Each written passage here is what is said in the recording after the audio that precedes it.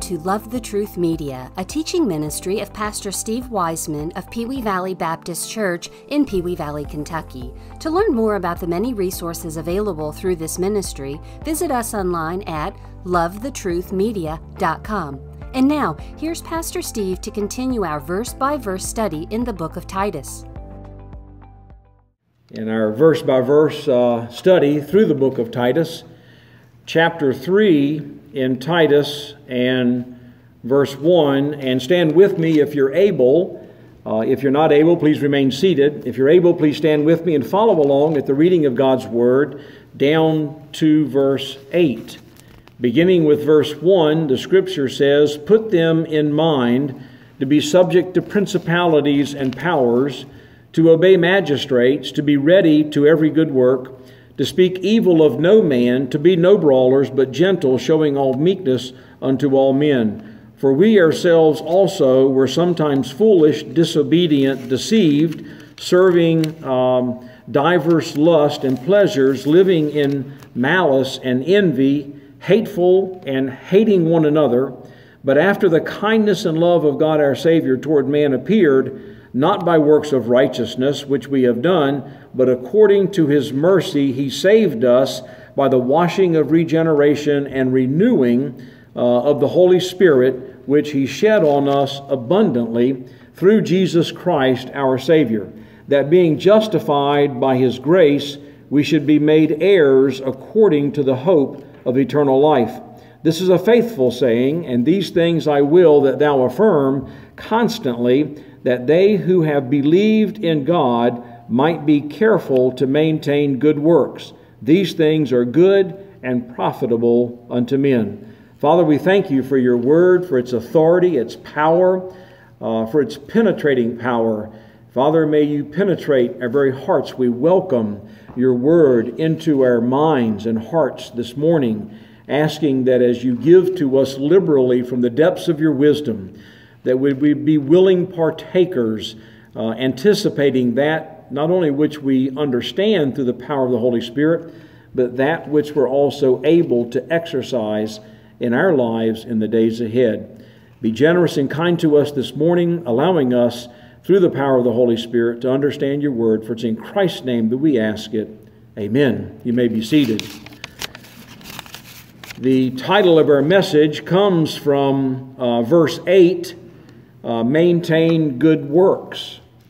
In verse 8, in the middle of that verse, it says that they who have believed in God, those are Christians, saved by God's grace, those who have believed in God might be careful to maintain good works.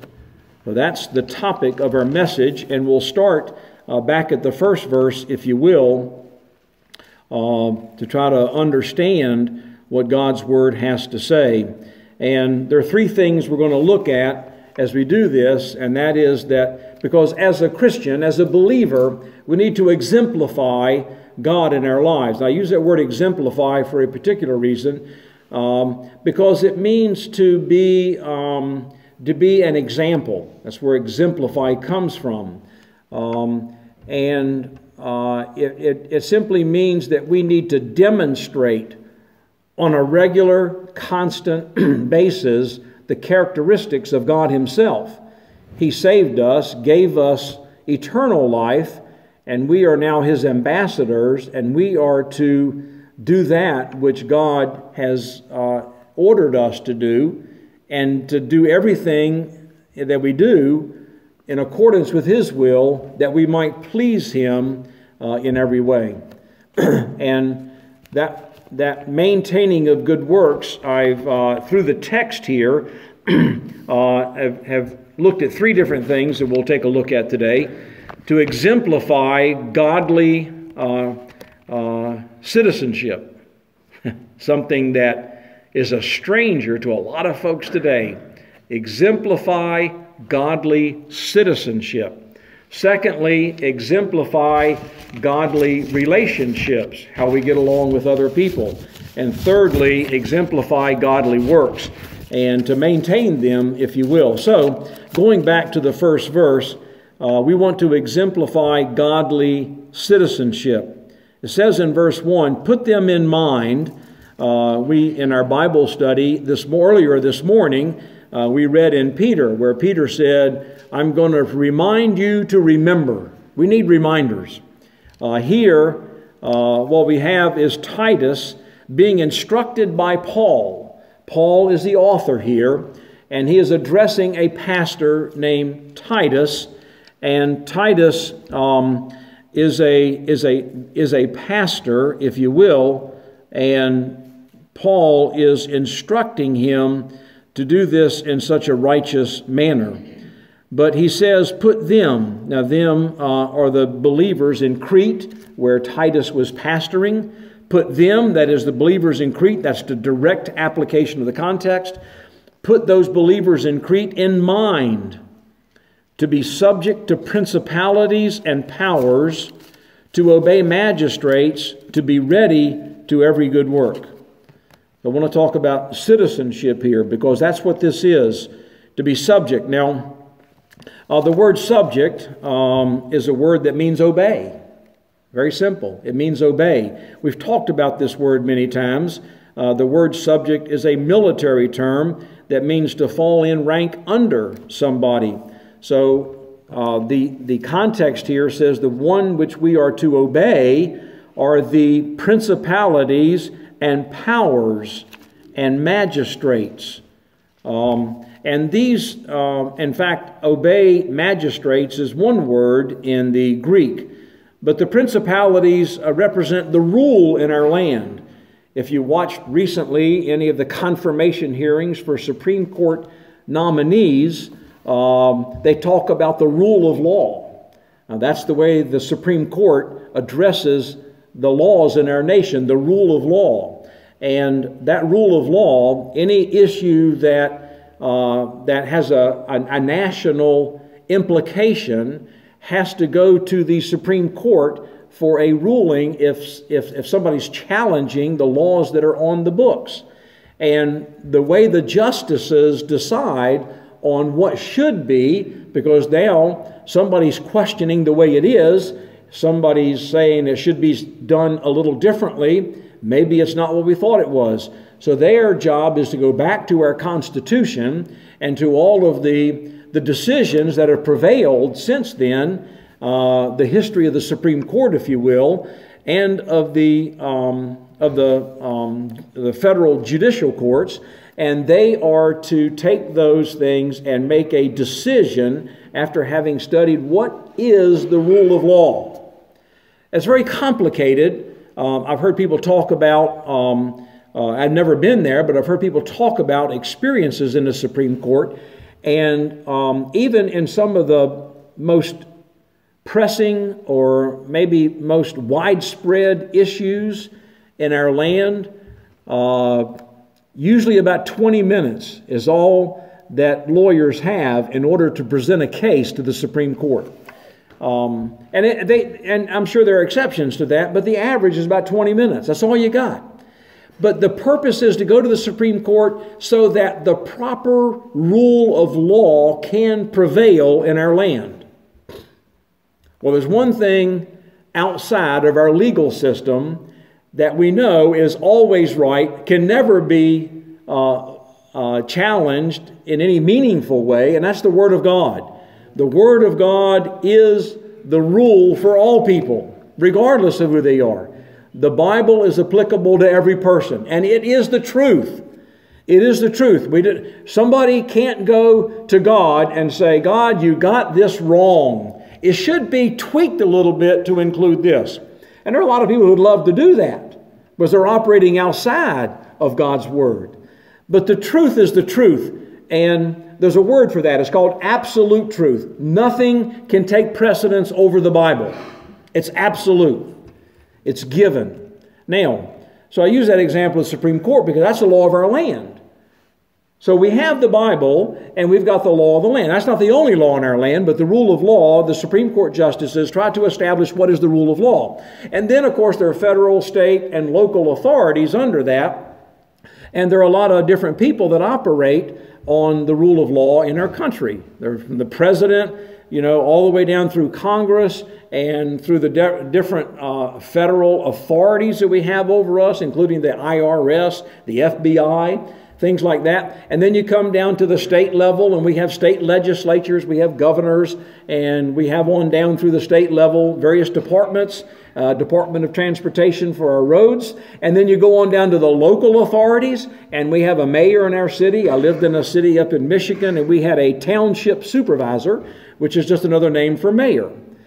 So we have authorities at all levels in our national structure and local structure from one end to the other that represent not only the people that are serving in the offices, but the things that they are to abide by, the rule of law. And so this authority that's given here in the first verse, principalities represent the rule of law, if you will, and the powers of those people who are exercising and responsible for that, if you will. And the two words, obey magistrates, literally means to obey one who is in authority. Now, so let's try to put this verse together, because we're looking at exemplifying godly citizenship. And the Bible has much to say about it. It's not just what, Paul wrote to Titus, although I will say, if this is the only passage we had on the subject, it would still prevail as the truth, because it is the truth. Other passages that deal with the same subject verify and authenticate and support this passage. But it says here that put the believers in Crete to be subject, that is to obey, principalities, the rule of law, the powers, the people that are operating on the rule of law, that have authority. And it says to obey magistrates, that is to obey the ones in authority. That is a command. It says, put them in mind that we need to be obedient to the authorities that are over us. We need to be obedient to those authorities. God has given them to us to be an authority over us. If you look back at Romans chapter 13, another prominent passage of Scripture that deals with the same thing. And I do want to point these out because when God repeats it, it's an emphatic statement to us that this is something that we need to remember. Remember, Paul wrote to Titus and says, put your members in remembrance of these things, that they might remember them. In Romans 13, if you look at verse 1, let every soul, there's no exception. There are no exceptions. I'll give you an example. My wife's uncle, years ago, lived in a city called Chesapeake, Virginia. We lived in Virginia Beach. It's a neighboring city. Lived in Chesapeake, Virginia. And he had a rural piece of property, and they came through and put water lines down the roads and streets and made it mandatory to hook up to city water. Everybody was on on a system where they had to pump the water out of the ground, right? So they all had, so here now all of a sudden we got city water coming through. Well, this guy was adamant. He was adamant he was not going to hook up to city water. Not going to do it. And he didn't do it. And he resisted and resisted and resisted and resisted. And eventually came to the point where he considered it to be so important to maintain his stand that he actually moved from there to the state of Maine, where he could dig another well and live off his own well water. He was just adamant he was not going to obey the authorities where he lived. It's wrong. It's wrong. It says here in the Scriptures, in Romans 13:1, let every soul be subject, the word means to obey, under the higher powers, that is the authorities over us, for there is no power, there's no authority, from the president to our local council person, to the police, to the fire, to whoever they are, to the employees at City Hall. They have vested authority and power from the city, from the state, from the federal government. It says, for there, the reason is, the word for means why. Why every soul should be obedient to the authority that's over them, because there is no power, there's no authority but of God. The powers that be, The ones that now exist in our community and in our land, from the local to the national level, it says the powers that be are ordained of God. They're ordained of God. So I don't like the authority over me. The Scripture has no provision for that. There's no provision for that. You're going rogue on God when you do that. You say, I don't like the president. Well, I don't like the governor. Well, I don't like the mayor. I don't like, the policeman that comes and patrols our neighborhood. We don't have a right to not like them. What we're commanded to do is to obey them. There's no exception given. Romans 13:1 says, let every soul obey. And then verse 2 says, whosoever therefore resisteth the power, resisteth the ordinance of God. When you resist, now think about this. There is a political party in our country. I don't get into politics, but I get into biblical applications. There is a political party in our country that their motto and theme from day one 2 years ago was resist. Resist the president. Resist everything. And yet they call themselves Christians. How do they get from being a Christian to disobey authorities in verse 1 here, and in verse 2, whosoever therefore resisteth the power, resisteth the ordinance of God, and they that resist shall receive to themselves damnation, judgment. Scriptures are clear.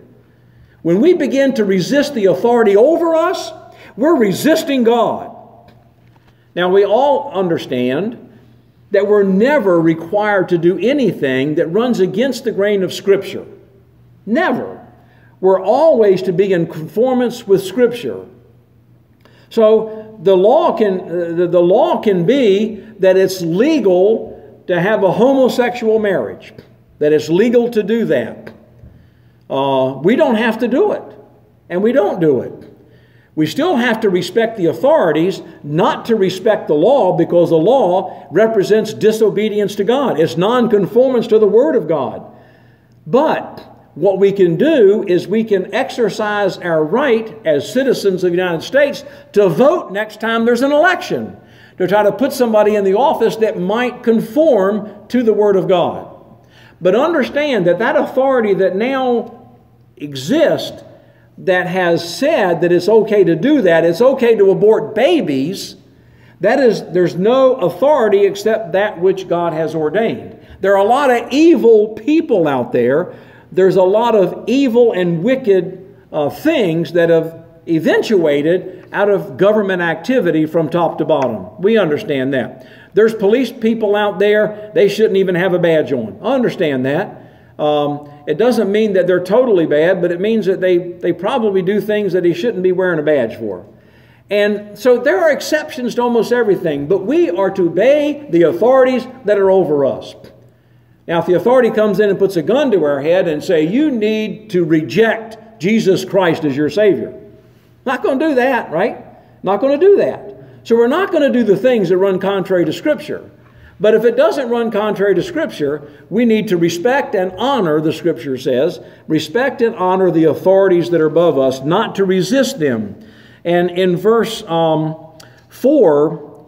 it talks about, in verse 3 here in Romans 13, for rulers are not a terror to good works, but to the evil wilt thou then not be afraid of the power. Do that which is good, and thou shalt have praise of the same. For he, that is the ones who have authority over us, as the minister of God, and it says, to thee for good. But if thou do that which is evil, be afraid, for he beareth not the sword in vain, for he is the minister of God, and an avenger there, a revenger, to execute wrath upon him that doeth evil. Wherefore you must needs be subject, means obedient, not only for wrath, but also for conscience sake.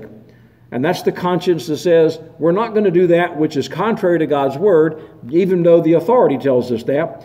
In verse 6, for this cause pay ye tribute also, for they are God's ministers, attending continually upon this very thing. Render therefore to all their dues, tribute to whom tribute is due, custom to whom custom, Fear to whom fear, honor to whom honor. Okay, now, that being said, look, if you will, at 1 Peter chapter 2. 1 Peter chapter 2. Another passage that talks about this. 1 Peter chapter 2, verse 13. In 1 Peter chapter 2 and verse 13, the Scripture says there, submit yourselves, there's that same word, means to obey, be obedient to, submit yourselves to every ordinance of man for the Lord's sake, whether it be to the king as supreme, or unto governors as unto them that are sent by him, for the punishment of evildoers, and for the praise of them that do well. For so is the will of God.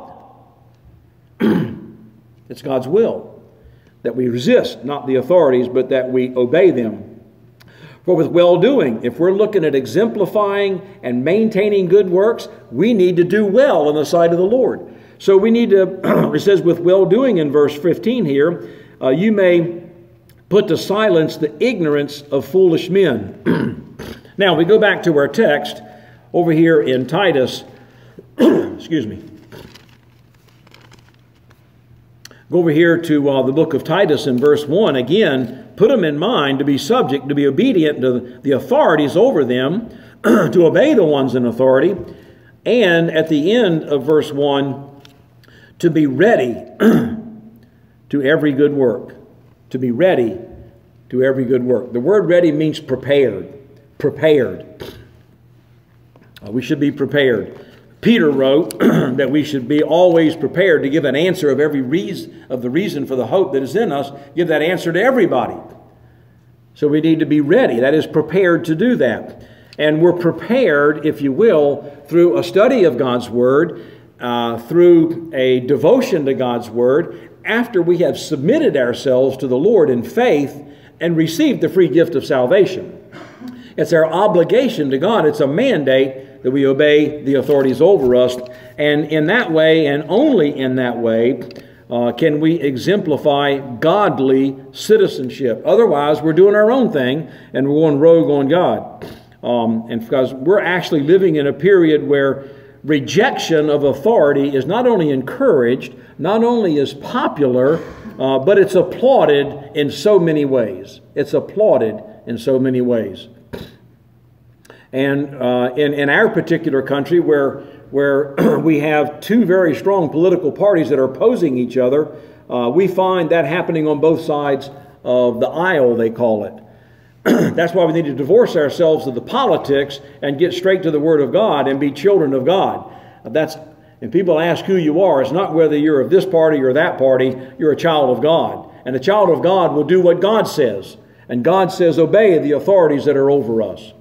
We understand political parties can have huge influence, and sometimes you get caught up in the array of politics and in all the persuasion that goes with it.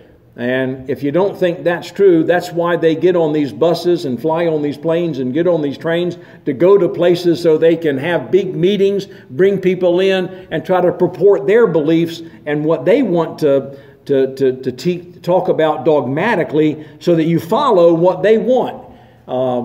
And one thing I learned working for an automotive manufacturer is unions are very prevalent, and it's a political structure within the union, and people will fight and battle and struggle in order to get some kind of authority. Not everybody, but there are people that will do that. And so they get authority over people. And it's a power-hungry battle in so many cases. And that's why I believe it's not, I don't think it's even possible for a true Christian to go out and get a bunch of votes. It's hard to get votes unless you compromise your stand on the Word of God. Because that which is just and right in accordance with Scripture is not going to be popular among the people. People who get votes, a lot of votes, are people who are popular among people.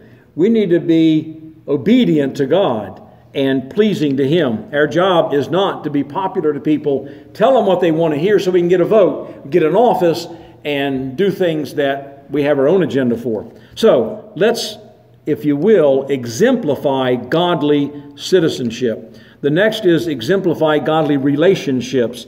We see that in verses 2 and 3.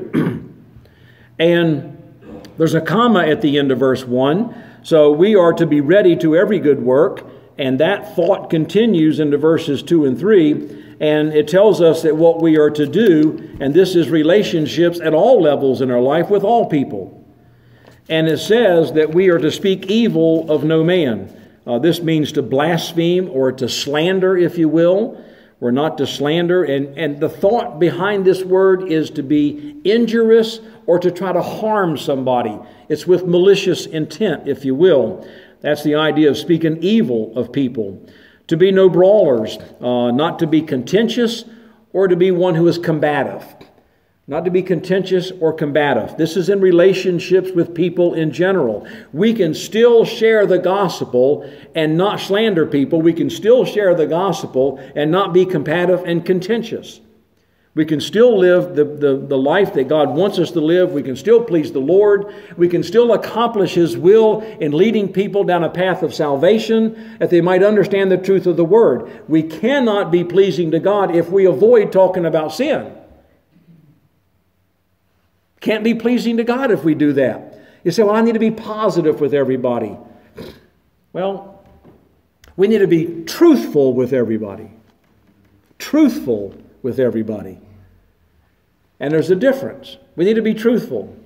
Because being positive takes on connotations in the mind of the person who says the word. It's like beauty.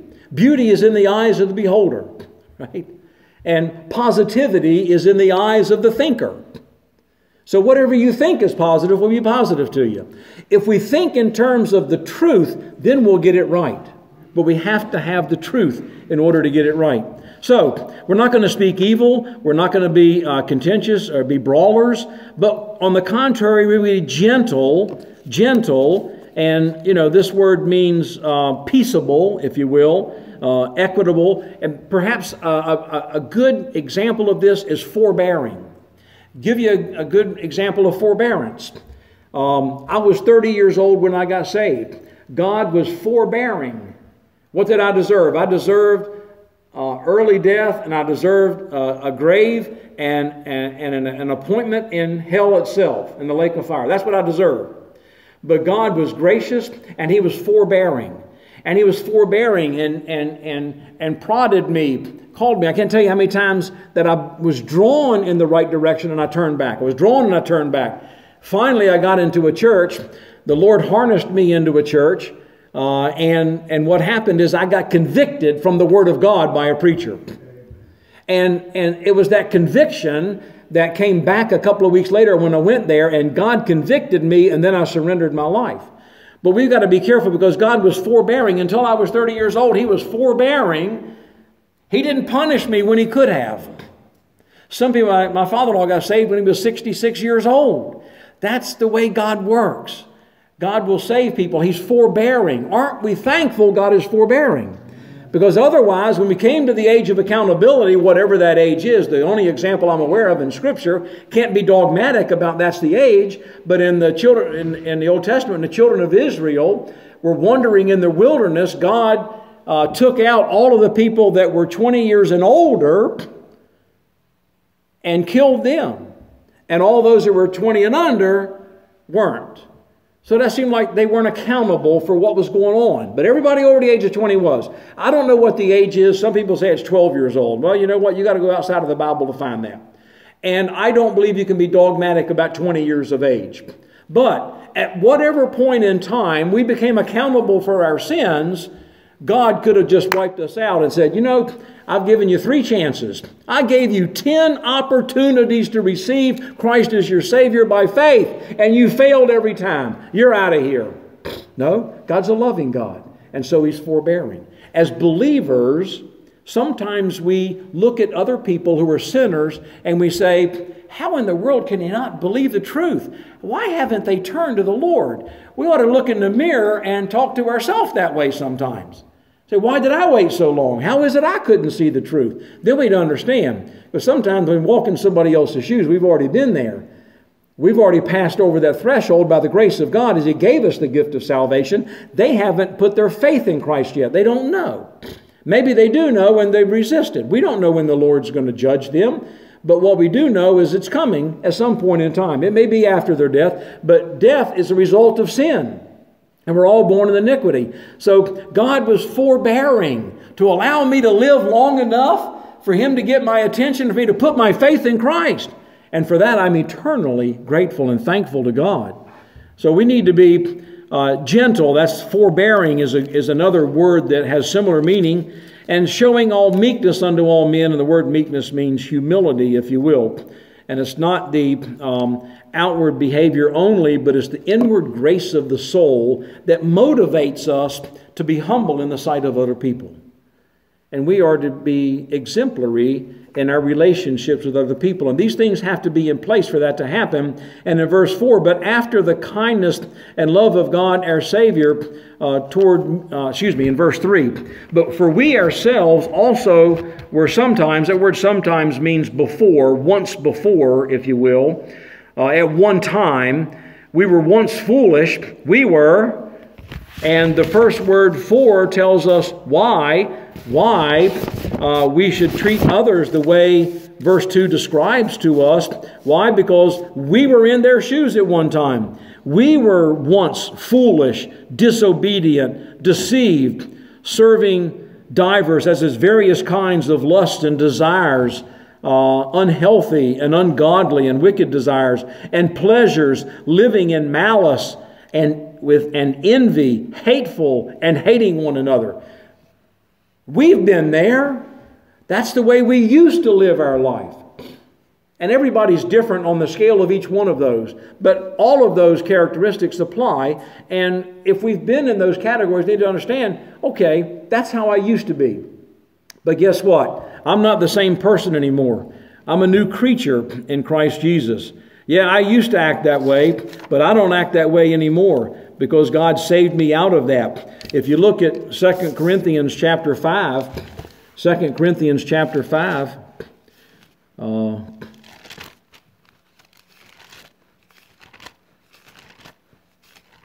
and go down to verse 17. It says, therefore, if any man be in Christ, key word is if. If. People go right on by that word. If requires faith. Faith in Christ. It means we have surrendered.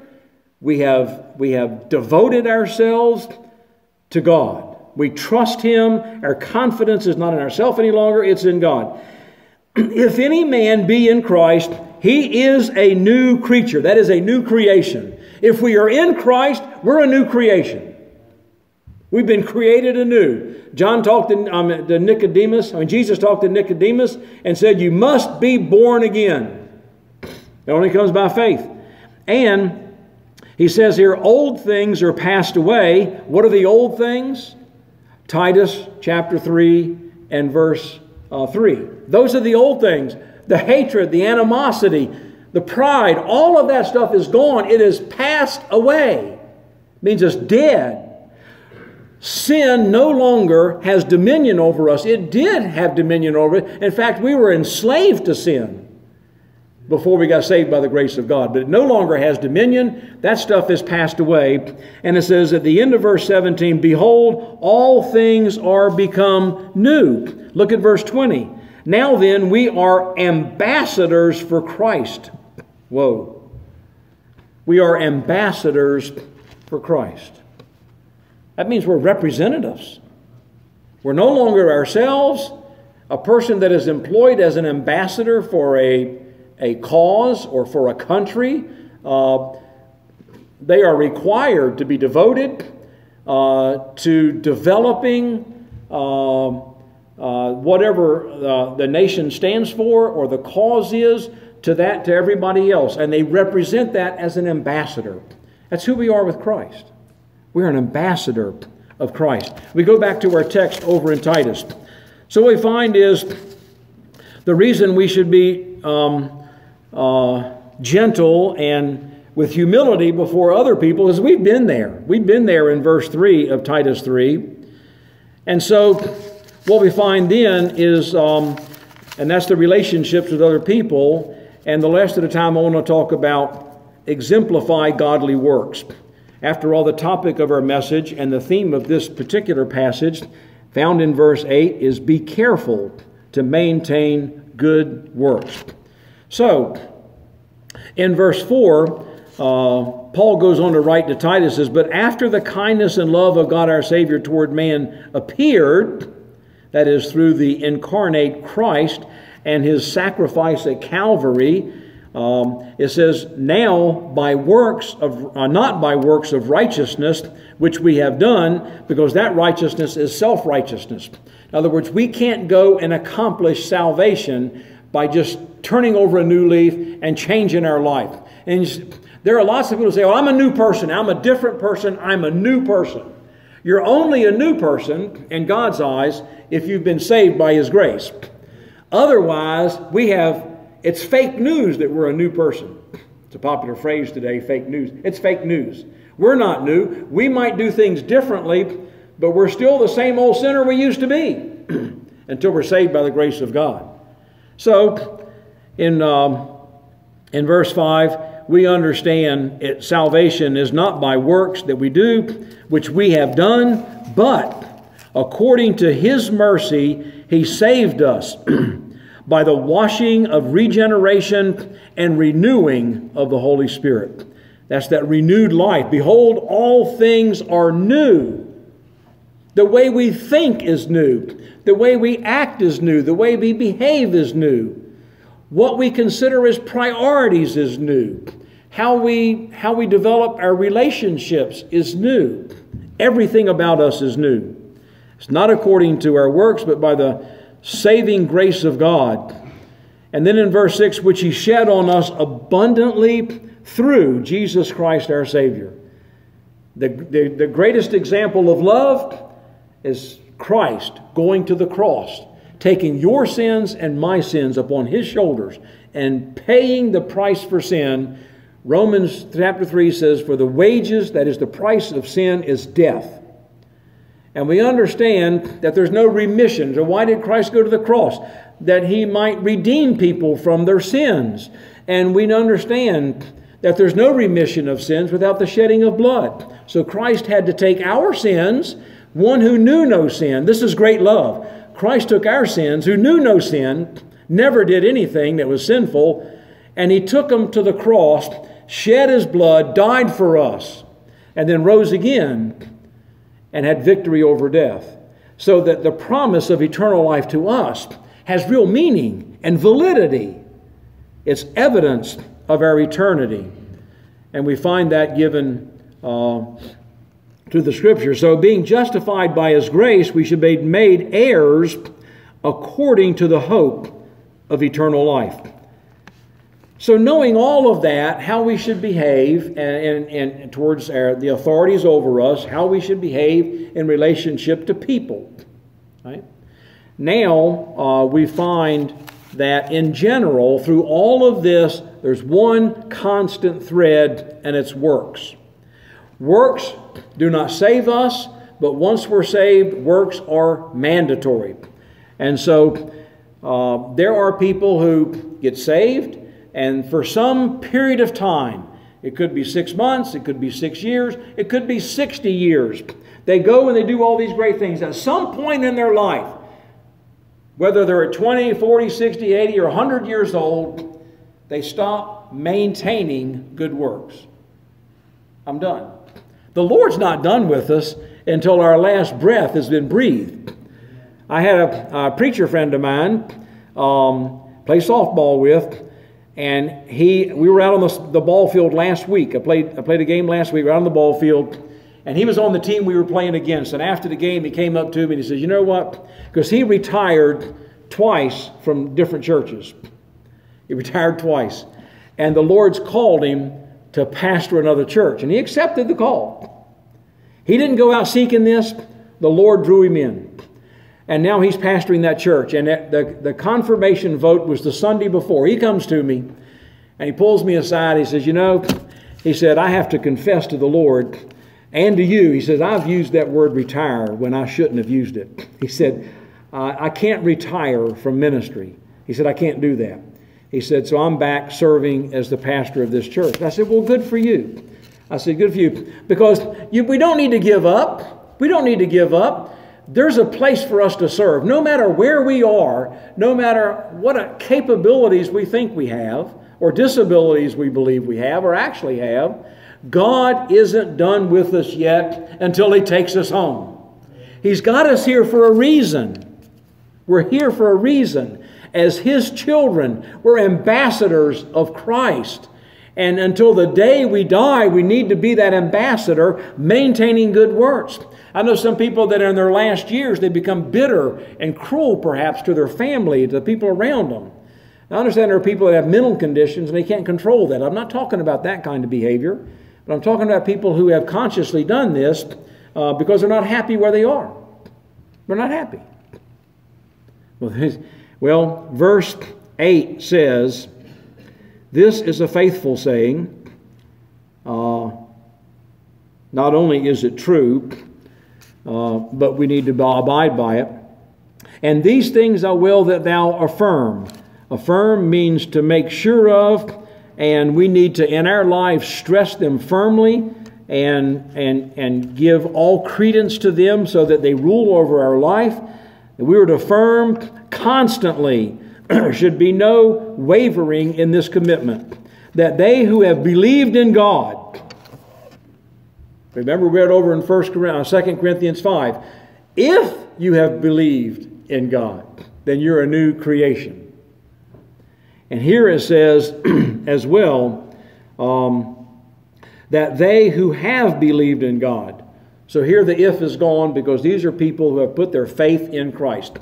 Now, as a believer, we fall in this category that they who have believed in God, God's got something to say to us.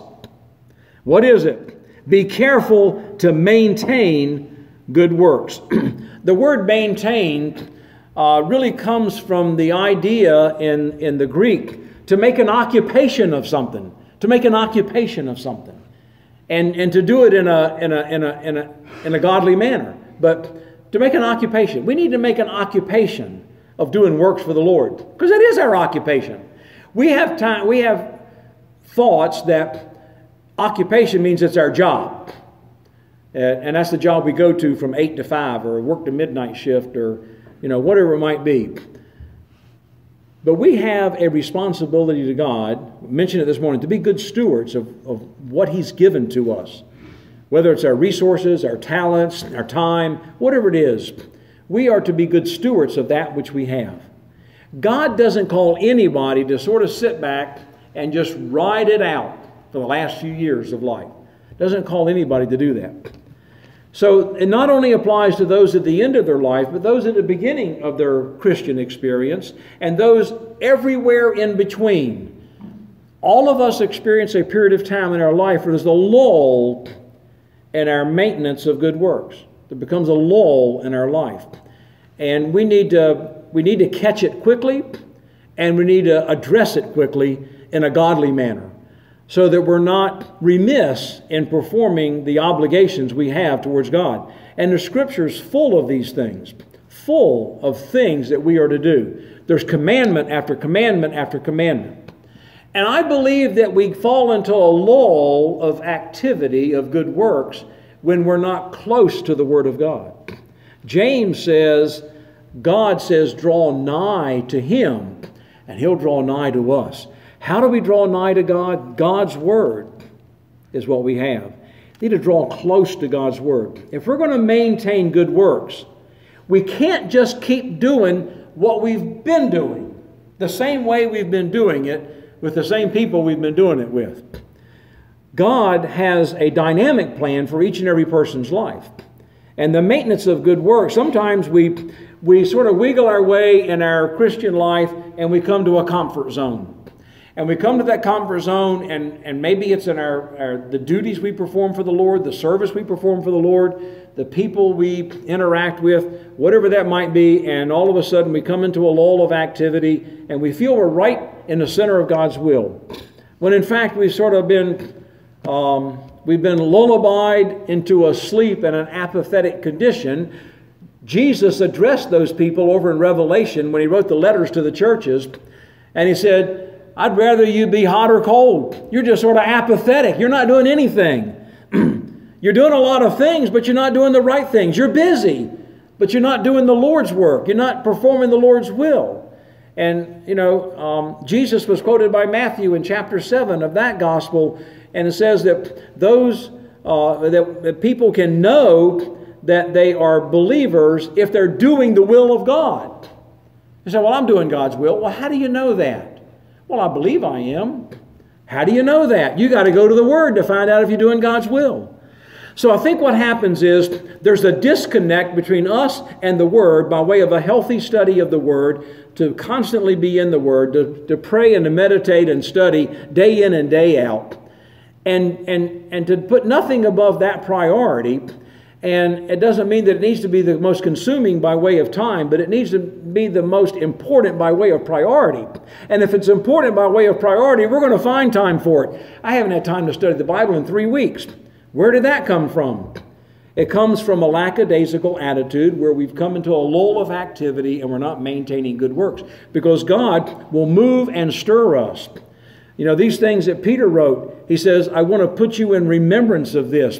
And why do we have all these commands to the believers? We have commands because we get off track. We need to constantly we're not perfect. We can't read the Bible, understand all that stuff we got, and say, okay, I don't need that anymore. I got it. Now, we can do that to some secular topics, right? I mean, I studied algebra and physics, and I studied higher math in college. I don't use very little of that anymore. I haven't been back to an algebra book since I built a deck in Virginia Beach. And that was 31 years ago this year. That's the last time I looked at my algebra book. So I can get by with that, and I have. But I can't go 31 years without looking in the book, God's Word. This should be my top priority. I can learn some subjects, and I can do it in my experience and skill and stuff. But I need to be diligent about the Word of God. If I'm going to maintain good works, I got to know what they are. And I got to have these mind. Oh, I haven't put enough emphasis here. Haven't put enough emphasis there. And I want to close with this thought over in Philippians. Philippians chapter 4. And we can sum this maintaining good works up here. Philippians 4 and verse 8. Finally, brethren, whatever things are true. Sometimes our idea or opinion of what's true can get warped over time and get sidetracked by listening to things that are going on in the world, by paying attention to the media, to electronics, to TV, to computers, the cell phones, iPods, iPads. All of those things can distract us, our neighbors, our friends, our work associates, they can distract us. But here it says, whatever things are true. The truth is contained in God's Word. It's the absolute truth. We have to always go back to the source of truth to understand. And it's true of every area of our life. So whatever things are true, whatever things are honest, whatever things are just, whatever things are pure, whatever things are lovely here, whatever things are of good report, if there be any virtue. If we're going to have virtue before the Lord, that means excellence. Excellence. If we're going to have excellence before the Lord, if there's any excellence, God's words, not mine. It says there towards the end of verse 8, if there be any virtue or excellence, and if there be any praise of God, think on these things. Think on these things. And then in verse 9, thinking on these things leads to verse 9. Those things which you have both learned and received and heard and seen in me, do. And the God of peace shall be with you. We cannot have peace with God until we maintain good works. We can't have peace with God until we maintain good works. If we believe that we can go rogue on God and we don't need to give it as much attention and focus as we used to, Or maybe we never really got to the level where God's pleased with our life. We just sort of got on board and we're living our life. And we're not doing the things we used to do. There's a lot more to Christianity than that. We need to be ambassadors for Christ. That means that God has responsibilities for us. And we have to fulfill those responsibilities, privileges of service. And when we do, the Scripture says we're going to suffer because of it. And we're going to suffer for right doing. We're going to suffer for doing things right. And in those times we can rejoice and be exceeding glad. And that's when we're at peace with God, is when all the negativity around us does not distract us from faithful service to God. Maintain good works is essential. And in order to do that, we have to have the effect. We have to be effectively a good citizen. We have to have effective relationships with others. And we've got to keep on that track of maintaining those good works. Let's stand together, if you will.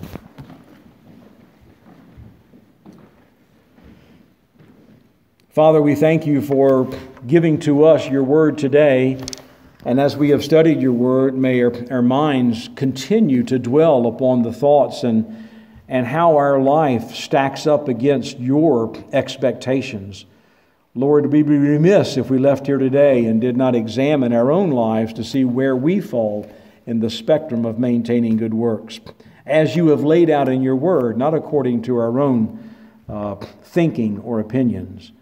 So may we strive to be those ambassadors for Christ, that is truly serving Christ in all that we do, so that what we do glorifies and lifts you up, exalts you and praises you and brings you glory and honor, not ourselves.